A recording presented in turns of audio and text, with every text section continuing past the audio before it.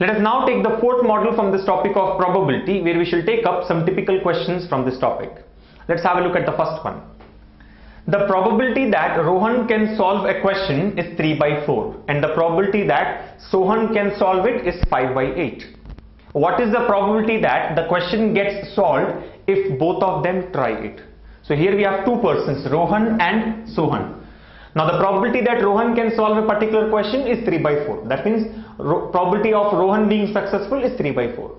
And the probability that Sohan can solve it is 5 by 8. So the probability that Sohan is successful is 5 by 8. Now if both of them together try, what is the probability that the question gets solved? Now as given in the question, let's say probability of Rohan being successful is equal to 3 by 4. So from this we can say that probability of Rohan's failure can be taken as 1 minus probability of Rohan's success, that is equal to 1 minus 3 by 4, which comes out to be 1 by 4. So probability that Rohan can solve the question is 3 by 4. Probability that Rohan fails in solving the question is 1 by 4. Likewise, probability of Sohan's success is equal to 5 by 8 as given the question. So from this we can say probability of Sohan's failure is 1 minus probability of Sohan's success, that is 1 minus 5 by 8, which comes out to be 3 by 8. So we now have the probability of both the person's success and probability of the failure of both these persons. Now as given here, both of them try solving the question and we need to find out the probability that the question gets solved. Now here we have different cases in which the question can get solved. For example, let's say Rohan is successful in solving the question and Sohan fails. So anyhow we have got the solution for the question. Likewise, if Sohan is successful and Rohan fails, even then we have got the solution for the given question. And if both of them are successful in solving the question, still we get the solution for the given question. So there are three different cases. Rohan can solve, Sohan cannot solve, or Sohan can solve, Rohan cannot solve, or both of them can individually solve it. So we can take the answer as the required probability can be taken as Rohan should be successful. Now when Rohan has to be successful and Sohan has to fail, we should take probability of Rohan's success into probability of Sohan's failure.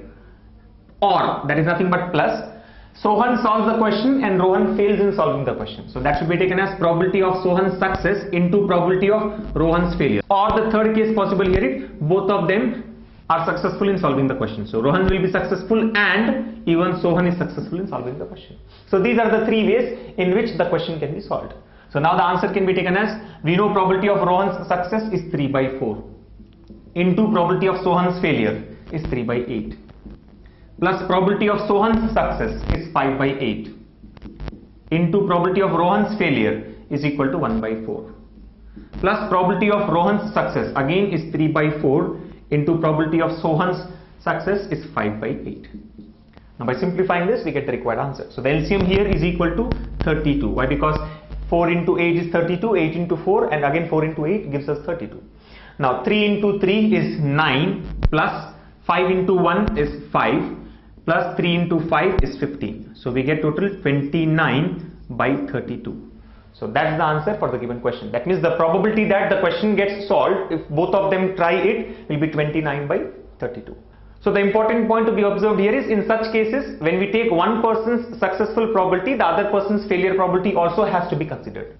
Now the other way of solving the question, instead of going it in this manner, the other way of solving the question is the probability of success, that means the required probability can be taken as 1 minus probability that the question doesn't get solved. That means 1 minus probability that both of them fail, both the persons fail. We know that total probability is always 1. So from this total probability, if we subtract the probability where both of them fail, we get the remaining probability, that is where at least one of them is successful. So we can say that the answer can be obtained by taking it as 1 minus probability of both failure. So that can be taken as 1 minus probability of Rohan's failure is 1 by 4 into probability of Sohan's failure is 3 by 8. So that comes out to be 1 minus 3 by 32, and upon simplification we get 32 minus 3, that is 29 by 32. So either we can take this as 29 by 32 or we can directly take here 1 minus probability of both the persons being failed is equal to 29 by 32.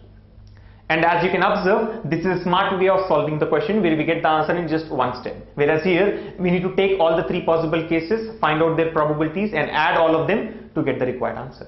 Let us now take another interesting example from model 4. The question says a bag contains 5 red and 4 green balls and another bag contains 3 red and 7 black balls. If a ball is drawn from each bag, find the probability that both are of different colors. So here we have got 2 bags. The first bag contains 5 red and 4 green balls and the second bag contains 3 red and 7 black balls. We have to pick up a ball from each of these bags and we need to find the probability that both are of different colors. As given here, bag 1 contains 5 red balls and 4 green balls. Likewise, bag 2 contains 3 red and 7 black balls. Now we have to select one ball from bag 1 and one ball from bag 2 in such a way that both are of different colors. So what is the probability for this to happen is the question here. Now we know that if we want both the balls to be of different colors, the possible cases are red ball from bag 1 and black ball from bag 2, or green ball from bag 1 and red ball from bag 2, or green ball from bag 1 and black ball from bag 2. These are the 3 different cases in which we see that both the balls are of different colors. Now instead of taking these 3 cases, again we can take this as 1 minus probability that both the balls are of same colors.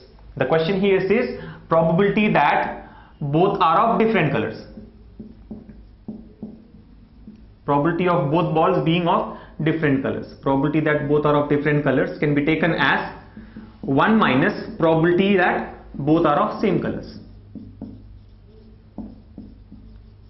Why? Because we know that the total probability is always 1. So instead of taking the probability of both the balls to be of different colors separately for all the cases, we can simply take it as 1 minus probability that both the balls are of same color. That means the ball that we take from bag 1 should be of same color as that of the ball we take from bag 2. Now if you try to observe, the only possible case where we get both the balls are of same colors is red ball from bag 1 and red ball from bag 2. Why? Because that is only the common color in both the bags. So we have to see to it that we pick up red ball from bag 1 as well as red ball from bag 2. So the answer here can be taken as 1 minus. Now red ball from bag 1, we know that total there are 5 red balls. We need to select one of them. So that can be done in 5C1 ways. Out of total number of balls are 5 plus 4, 9. Out of these 9 balls, 9C1. See, this is nothing but a case of combination. So we need to take the number of favorable combinations by total number of combinations. That is for bag 1. Then moving on to bag 2, from bag 2 as well we need to take up a red ball. So here we have total 3 red balls. We have to select one. That can be done in 3C1 ways, and total there are 10 balls. And since we are selecting one, the total number of combinations can be taken as 10C1. Now by simplifying this, we get the required answer. So that is equal to 1 minus 5C1 by 9C1 is 5 by 9 into 3C1 by 10C1 is 3 by 10. So this is equal to 1 minus 15 by 90. Or this is 1 by 6. So 1 minus 1 by 6 will be equal to 5 by 6. So the probability that both the balls are of different colors will be equal to 5 by 6. So this is how for these type of questions, instead of considering the various cases, we can always go for 1 minus probability of failure to get the required answer. Let us now take third example from model 4, which is again a very interesting question. Let's look at the question first. A company has 2 grids, grid 1 and grid 2. Out of 5 directors and 4 general managers of grid 1, one person is transferred to grid 2, which has 3 directors and 7 general managers. If one person is promoted from grid 2, then what is the probability that this person is a director? So as you can see here, we have 2 grids, grid 1 and grid 2. In grid 1, there are 5 directors and 4 general managers. Whereas in grid 2, we have 3 directors and 7 general managers. Now one person is transferred from grid 1 to grid 2, and then one person is promoted from grid 2. So what is the probability that the person who got promoted is a director? So let's see how to solve this interesting question. We know that there are 2 grids, grid 1 and grid 2. In grid 1 we have got 5 directors and 4 general managers. There are 5 directors and 4 general managers. Whereas in grid 2 there are 3 directors and 7 general managers. So these are the types of persons that we have in grid 1 and grid 2. Now as the question says, one person is transferred from grid 1 to grid 2. So initially we transfer one person from grid 1 to grid 2. and then one person is promoted from grade 2. So one person gets promotion from grade 2. So what is the probability that the person who got promotion is a director? So we need to find out the probability of the person who gets promoted from grade 2 being a director. Now here there are two possible cases. That is, when we are transferring a person from grade 1 to grade 2, it can either be a director or it can be a general manager. Whatever be the person who is transferred, it can be a director or a general manager, but the person who gets promoted should always be a director. Why? Because we are looking for the probability of the person being promoted to be a director. So there are two cases. Director is transferred and director gets promoted, or general manager is transferred but still director gets promoted. So let's find out the required answer here. That is the probability that the person getting promoted is a director.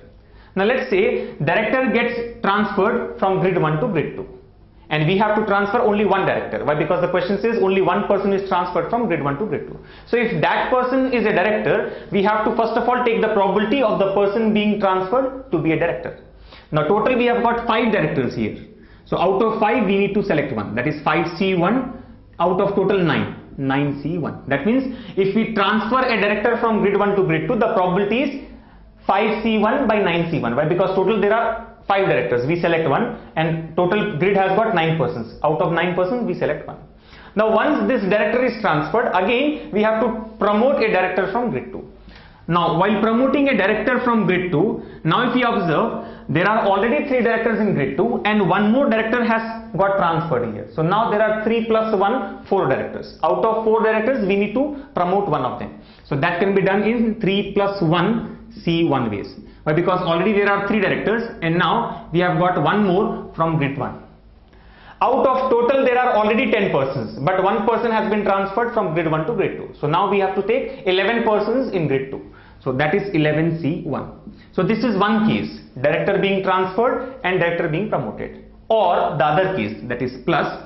The other case here is general manager is transferred but still director is promoted. So what is the probability that general manager is transferred from grade 1 to grade 2? There are total 4 general managers. We need to select one of them. That can be done in 4C1 by total 9 persons, 9C1 ways. Into, after transferring the general manager also, we have to promote director only. Why? Because we are looking for the probability of person being promoted as a director.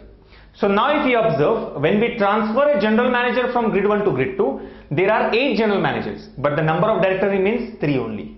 So we have to select any one of those 3 directors, that is 3C1. Divided by total number of persons in grid 2 after transferring one person will be 11. Why? Because already there are 10 persons and now one person has come from grid 1 to grid 2. So total persons will be 10 plus 1 C1. That's it. So these are the two cases that we have here. Director is transferred and director is promoted, or general manager is transferred but director is promoted. So when we transfer a director, in the grid 2 we have 3 directors already plus 1 new director. 4 we have to select one. Already we have 10 persons and 1 director is transferred. So 11 we have to select one. So 3 plus 1 C1 by 11 C1. And probability that the director is transferred is 5 C1 by 9 C1. Then in the second case we transfer a general manager. Total 4 general managers. So 4 C1. Total 9 persons by 9 C1. Why? Because this is combinations. Number of favorable combinations by total number of combinations. Here also number of favorable combinations by total number of combinations. Now once the general manager is transferred, again we need to promote a director. Now there are only 3 directors now. Why? Because the person who has been transferred is a general manager. So out of 3 we need to select one. That is can be done in 3C1 ways. But total number of persons are 10 and one got transferred. So 10 plus 1, 11C1. So this can be simplified as 5C1 by 9C1 is 5 by 9 into 3 plus 1C1 is 4C1 and 4C1 is equal to 4 divided by 11C1 is 11 plus 4C1 by 9C1 is 4 by 9 into 3C1 is equal to 3 and 10 plus 1C1 is 11C1, that is equal to 11. So we see that the denominator here is 9 into 11 and 9 into 11, that is 99. The first numerator is 5 into 4, that is 20, plus the second one is 4 into 3, that is equal to 12. So the final answer is 20 plus 12, that is 32 divided by 99. So the probability that the person who gets promoted from grid 2 is a director will be equal to 32 by 99. So this is how we can solve such typical questions from probability by taking the probability of each of the possible cases and adding all of them to get the required answer.